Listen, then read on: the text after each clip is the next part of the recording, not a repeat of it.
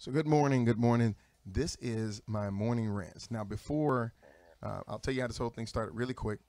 I wake up in the morning, typically around 2:30, 3 o'clock, because I have insatiable insomnia. And that insomnia makes me, it's because I have so many things on my mind. I've got my full-time job. I've got my passion and my love, which is Freedom Builders. I have my true passion love, which is my wife and my kids. I have 9 of them. I have 14 brothers and sisters, a hell of a lot of nieces and nephews, and a whole lot of things to worry about. And so sometimes that keeps me up at night trying to figure out how to create the best realities for all these things. For every responsibility I have, how do I have the absolute best outcome? In the midst of that, I've also trained myself to watch documentaries and to read reports and studies, to do research and other things so that I am not wasting the wee hours of the morning on ignorance. I do realize that a person can master a second language if they just take 2 hours a day for about 3 months. They can get a good base understanding how to speak a second language. Figured that out when I started to try to learn Chinese. So now we have Faruq Hunter's Morning Rants in video, because video works and it's awesome, and you can see me make funny faces early in the morning, and you can realize that at 4 o'clock in the morning I really am like all the way up. So if you see me falling down around 9:30, 10 o'clock, just realize that on a normal day I was up like this. Now, my morning rant this morning, and we're going to do this. We're going to go back and forth between two things. I'm going to show you my screen. We're going to jump into social media, because typically in the morning when I have these morning rants, I've started the practice of sharing them over the last 4 days with our social media folks. And I'm not doing this live because typically it's, like I said, 2, 3 o'clock in the morning, and I don't think anybody should be up responding to me live. If you are, I'll pray for you and your insomnia, just like you can pray for mine. Or maybe I'll pray that you keep insomnia and you just get smarter while you do it and do good things, right? So let's switch over to the purpose of our morning rant this morning. Now, our morning rant yesterday morning came because I put a bunch of stuff out there about veganism. It wasn't that I'm attacking veganism or vegetarianism. I'm attacking the system that is promoting veganism and vegetarianism, because typically we are made aware of something at the point that someone puts money behind a marketing or advertising campaign to make us aware of something. And instead of us just receiving knowledge that's fed to us ignorantly or consuming it ignorantly, we should consume it with knowledge. And yesterday I questioned, what are the sources that are actually pushing this? Who in the world is telling us that we shouldn't eat meat and dairy products? And what is their motive and their agenda? I'm not saying that, my viewpoint is that balance is the best. Whenever you have balance, you have balance. Period. You want to balance your life out? Balance. Eat the right amounts of the right foods in order to have a good life. There's nothing I found that's ever done that. However, we do have some extremists, and being a Muslim, I'm one of those guys who really doesn't like extremism because it looks really bad when extremism kicks in. Instead, we seek what, Muslims supposed to do. God said that he created the world in balance. So we look for balance. But today I'm picking on a dear friend. Do not take this personal, right? Don't take this personal. I love you, Awesome. You're my man, pound. But yesterday, Awesome challenged me from a very educated standpoint, and I appreciate and love him for it. But he also used some really harsh language. Let's read it real quick. Please check out the site for peer-reviewed studies that show the benefit of plant-based diet. Please also cite sources when you make dangerous claims. He said I made a dangerous claim. Study after study has shown that dairy is harmful for humans. Now, the only thing I actually said in this post was, did you know that major research cited by vegans against non-dairy diets was created by the Academy of Nutrition and Dietetics? This organization supported that a well-planned vegetable diet is sufficient for life, but also stated that every person should have at least a dairy product every day, whether it is cheese or milk.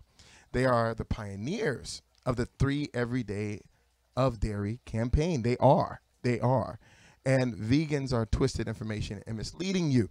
Seek balance in your diet and take control. So that reared up this claim of dangerous claims. So this morning in my morning rant, what I'd like to do is give a basis for debate and a basis for understanding information. Now, this is not a bias side. I am not covering a meat topic. I'm not covering a vegetarian topic, but I am extending the concept of you should know where your information comes from. We have gotten a habit as a society of just saying, there's a study. And because we hear it in the news, we hear all the time, study said, or, there's been a research by such and such. And we never look past that. We never go into detail about that. We wait for someone else to come tell us and rebuke that research.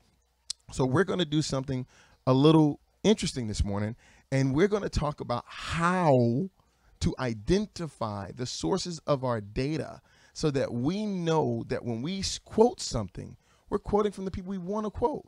Now, I'm going to show you just a little thing. We're going to do an open search this morning, and I'm going to show you. First, let's kind of cover this really quick. This right here is a components of a research study, right? So one of the components of research study should always include methodology.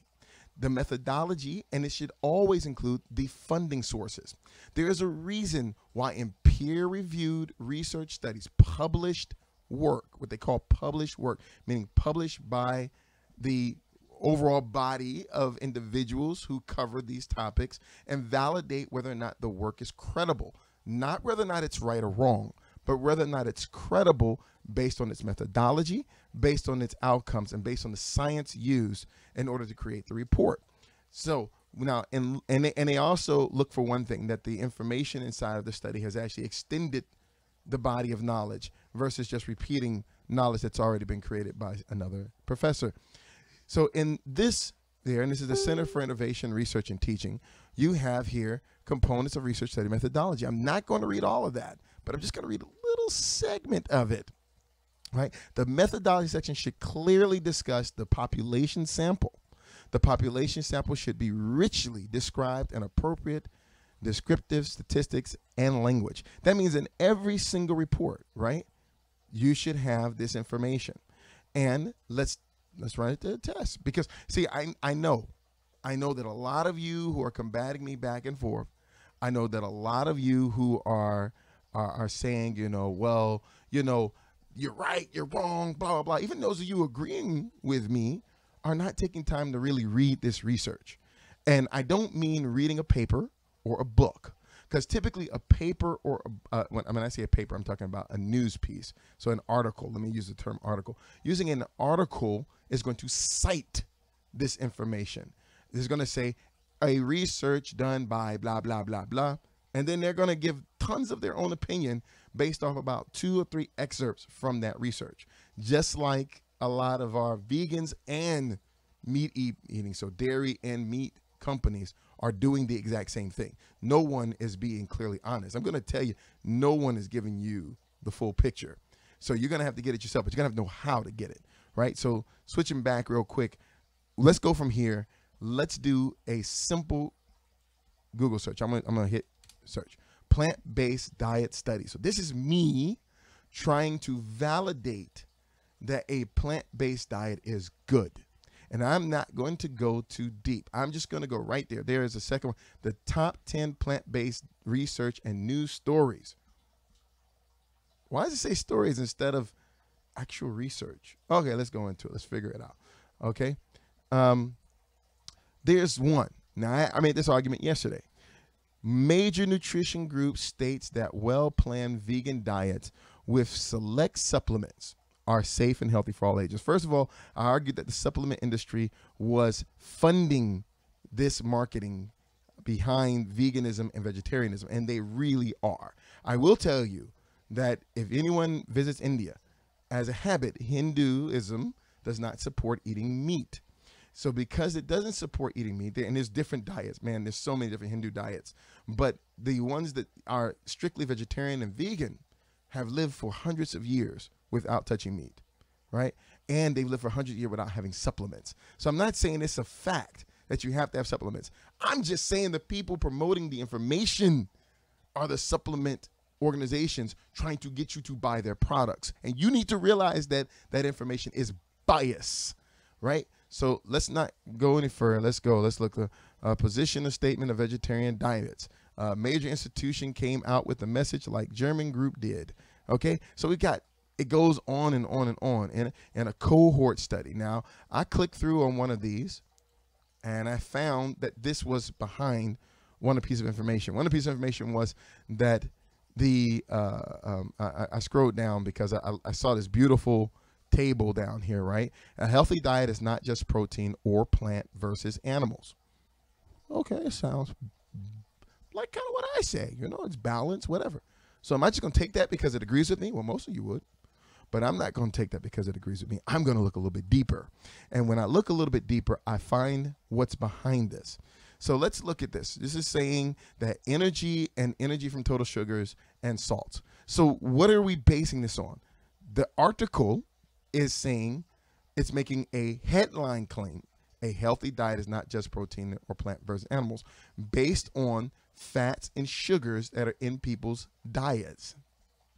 And it's citing research that was done about those fat and sugars. Now, when you click the link, it takes you to this body of research, this published research paper, which is high compliance with dietary recommendations, and a cohort of meat eaters, fish eaters, vegetarians, and vegans result from the European Perspective Investigation into Cancer and Nutrition Oxford Study. Now, you just found out that something that was made as a blanket statement only applies to Europeans. So first of all, it was only done in Europe. And you have to realize that there are a plethora of conditions that can create the outcomes from them. That is their food system, country by country. So it's not Europe, right? It could be in Italy. It could be in France. It could be in Scotland. It can be in the UK. It can be in Germany. It can be in Oslo and Switzerland. It could be anywhere, right? And each one of those countries have separate laws and separate things that govern their food system. So that's one. We're a little off because we are only talking about a single populace and we're not specifying. But here we go. This is right there. Let's take a look at it, right? It says that a prospective investigation. Now, why is the term European used? Because Europeans carried out the investigation, and it was done in Europe, right? Comprising of 18,244 meat eaters. Okay, this is how the reports are done, by the way. They use a subsampling of people. It doesn't necessarily tell you about their race. It doesn't tell you about their backgrounds. It doesn't tell you about the other conditions of their life. It doesn't tell you about other things. So this is what we call a bias research. 4,531 fish eaters, a much smaller subset. 6,673 vegetarians, and here's the worst part, 803 vegans. Now this supports my point of a balanced diet. But in this subset, they only use 803 vegans. How do I know that they didn't just go to a specific neighborhood where the vegans are there, but they're like 20 corner stores? So there's all kinds of Hershey bars and goo-goo berries and everything on the side there for them to eat. And that's why they're so dang on unhealthy. You got to look deeper, right? So this is number one. Understand the research that you're quoting, and understand, because all of it is empirical research.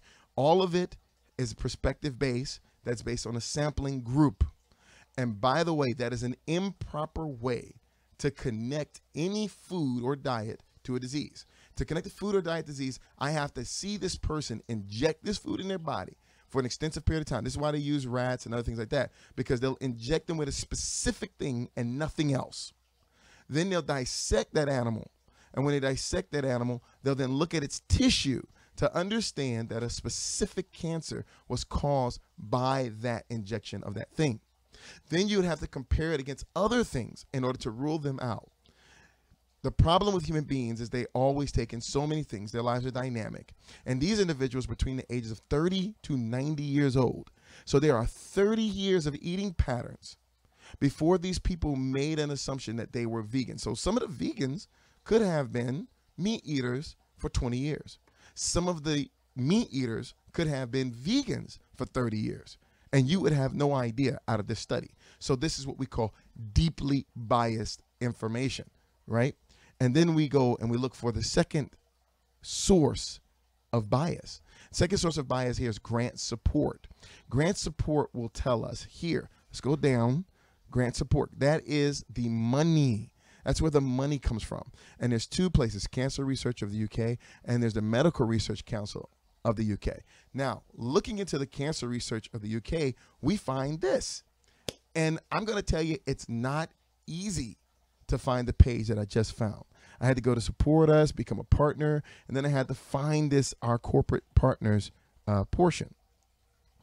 And that wasn't easy to do. My video is stopped, but I'm going to talk for a second. I'm just kind of resetting my camera, but the screen over here hasn't stopped, so we'll keep going real quick. But I'm wrapping it up, so don't think this is going to be too long. Listen to this in your car on your way in, right? Great information. So our corporate sponsors for the cancer research in the UK include Navia Sun, Scottish Power, Tesco. Now, who's dropped the money? Scottish Power's dropped $15 million. Now, hold on one second. I remember a report a long time ago that power lines, like big power lines, when people sat by them, it could cause various forms of cancer. Why would Scottish Power be controlling the data about the research into cancer? Why would Tesco, which is a food company that deals in processed foods and GMOs, be funding cancer research? You think that they want to outshine themselves? Do you think that they're going to drop their business? You think they're going to hurt themselves? Oh, I can guarantee you that they are not going to hurt themselves. They are not going to mess up what it is that they do. That I'm just know for a fact they're not going to do it, okay? These people are going to support their own investments time and time again. And those investments also include doing things and controlling data that would reinforce the way they do business. So that being said, I'd like for you to look deeper into the research. My morning rant for this morning is that you don't know what you're talking about if you haven't looked into the sources of your data and if you haven't looked into the motivations behind that data. And that is Faruq Hunter's morning rant. I am sorry that the video cut out a minute ago, but I shall let those who are listening go at this point and say thank you and see you next morning.